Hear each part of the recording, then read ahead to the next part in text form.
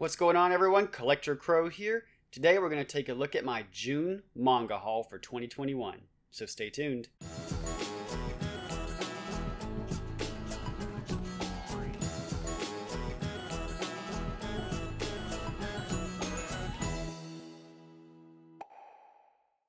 So June was a bit of a slow month for me as far as manga. That's a lie. I went over to Alabama, bought a bunch of manga there in some used bookstores.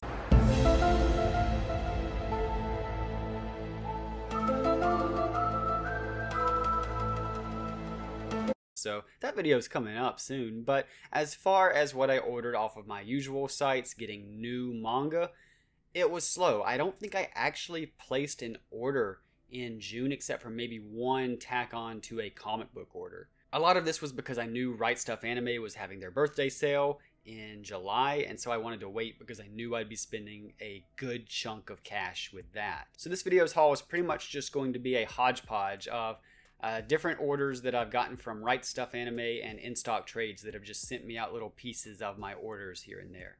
So let's get into it. So this time we only have two boxes, or that's four, two boxes of manga, one from RightStufAnime and one from InStockTrades.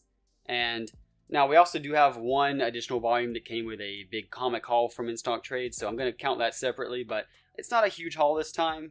It's mostly back order, older stuff, so it's not going to be a lot of new titles this time around. Just new in the sense that they aren't used. So anyway, I'm going to do the Right Stuff box first, and the package actually already came open, so I don't think that's a Right Stuff issue. It was more a postal service issue. The first thing we have actually is the second volume of Zom 100. So if you watched my video on Zom 100, I am super stoked for this. I was really loving what I saw of this series in the first volume. Had a great mix of comedy, seriousness, and just overall fun characters. So really excited to read this very soon. And following that up, I actually have a new manga called Boys Run the Riot. So I know this has to deal with like transgender issues and stuff, and when done well, that's something that I really do enjoy reading. Apparently it's about a kid opening up to someone about being transgender, and it's someone that he's not really actually all that close to in the first place. So it's just about the relationship that's built up by that, and hopefully learning to accept oneself. I'm going to find out when I read it. So this is something that I really am looking forward to reading when I get a chance to sit down. And look at that gloss on the cover. That is nice. We've got a stray volume of Black Lagoon. I figured I'd go ahead and pick a little bit more of these up. I think I ordered a couple of volumes. I've had the first two volumes for a while and kind of had it on hiatus. So it was kind of like Blue Exorcist in that I just had put it on pause, but I still want to get the volumes, and I think they are getting a little bit hard to find. But I did enjoy what I read and watched of Black Lagoon, so that's why I'm wanting to get those volumes while I can. Next up, we have a little bit of a slightly damaged volume of My Hero Academia, volume 28. And so I'm actually missing volume 27. Right Stuff has not shipped that to me yet. So I'm kind of stuck right now where I can't actually read anything else. So yeah, about to enter the Liberation War arc and I'm stuck. Can't do it. Maybe one day.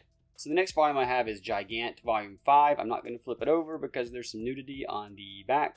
And YouTube probably wouldn't like that, which is the same reason I'm not taking off this foil. But I liked what I read of Gigant. It's just another one that the releases were coming out slow at the beginning, so I just decided to put it on pause until it finishes, because I know it's at its climax in Japan. It's probably going to end around 10 volumes or so. So I'm just going to wait for those to come out here and then read them all in one go, because it's a pretty quick read and I just don't want to forget what I've read. But I did like what I read in the first volume of this. It's about this woman here who has the power to grow gigantic, and I believe it turns into her fighting like aliens or other giant beings or something. I didn't quite get that far, but it's a Hiroya Oku work, so you know, Gantz and kind of stuff, it sometimes gets a little weird, and it's no exception with this story. But I was enjoying it. It's definitely not for everyone though, and you have to be able to tolerate some pretty obscene levels of nudity in that one. And the last two volumes for Right Stuff are just two volumes of Yu-Gi-Oh! Duelist, volume 9 and 13. Just slowly still filling out my Yu-Gi-Oh! Collection, and these are really nice for being so old. just working on completing my Yu-Gi-Oh set. Again, hoping one day we'll get the complete editions that have those alternate covers from Japan, but I'm not really holding my breath on that, kind of like I'm not for Zatch Bell. And that brings us to our first InStockTrades order. So I'm going to see how InStockTrades does with packaging. This order did take almost 2 months to get to me. I ordered it, I think, at the beginning of April, and it didn't ship until like the very end of May, or it might have even been in June when it shipped. I think it was, now that I think about that. So if it's kind of like Right Stuff, if you're okay with longer waiting times, InStockTrades is pretty good as a choice for that. And I will say something nice about InStockTrades is a few items I ordered ended up being out of stock because I primarily was looking on there for harder to find manga.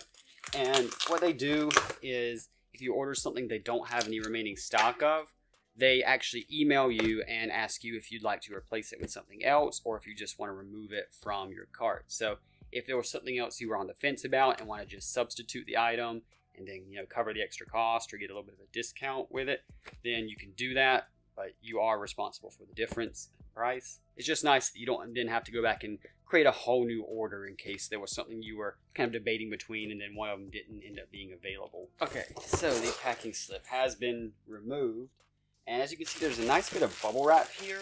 It's not the flimsy kind either, it's nice and sturdy. It would be nice if there was a little bit more, but I mean that's pretty secure really. You got a whole layer around it. It's actually not bad, and I don't know if this is actually more eco-friendly than the way Right Stuff does it with the cardboard wrap or not, but oh, and they're all actually sealed up together, so okay. Well, you kind of already saw what a couple of them are, so let's just get right into them. Alright, so yeah, first off we do have this volume of Yu-Gi-Oh! Millennium World. Again, just adding more to my Yu-Gi-Oh! Collection here. I'm going to this off to the side so I have more room. This is towards the end of the series, the final arc of the original canon Yu-Gi-Oh! Stuff that was actually by Kazuki Takahashi.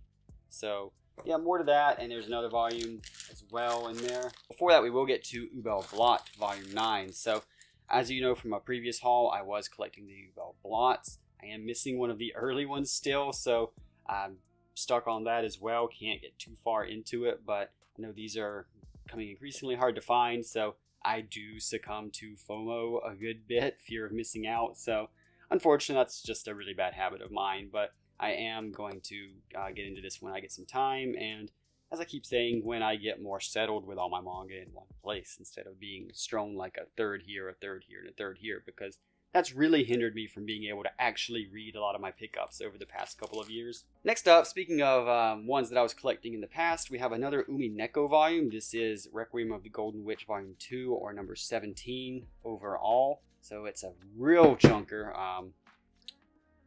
Just for comparison, here's the Ubel Blot, and here's the Yu-Gi-Oh! Volume. So yeah, it's real chunky. But again, something I just really can't get into at the moment because it's so hard to find those earlier volumes and really the later volumes too. So I'm piecing this together very slowly. Part of a 3-volume series Toyo game. This was one I had actually ordered volumes 2 and 3 to complete the series off of InStockTrades, but they ended up not having the volume 3 anymore. It happened with I think another Umi Neko and some Higurashi as well. But it's a death game series, and I sometimes like those, sometimes end up being annoyed by them, but I do have volume 1, and I'm going to read it in volume 2 as long as I can find volume 3, because I don't want to start on such a short series and then not be able to find volume 3 and forget everything. So that's the trap of manga, unfortunately. And so for the second set, we actually have all of it is just Yu-Gi-Oh! Except for one volume of Higurashi.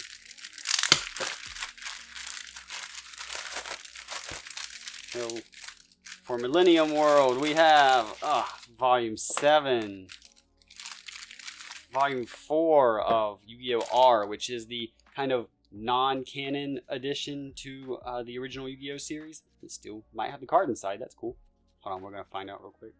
I don't even know what was packaged in here, but sometimes from the ones I got from Right Stuff as well, they would still have like the original card in it, which was really blowing my mind that for so long they had a first edition print. I think those were only first edition for the original series anyway. Yeah, here we go. So, do we drop a card in here? We do! It's Angel07, so I'm not going to take it out, but it's still pretty cool that I can order this that was printed so long ago, and it still has a card in it, so that's awesome. We have volume 22 of Duelist, volume 23 of Duelist, and then volumes 21 and 24 of Duelist, which I think covers like part of the Battle City arc. And then for our one volume of Higurashi, we have volume 10, which is volume 2 of the Beyond Midnight arc. So again, want to get into this horror series, but just kind of have to wait my turn.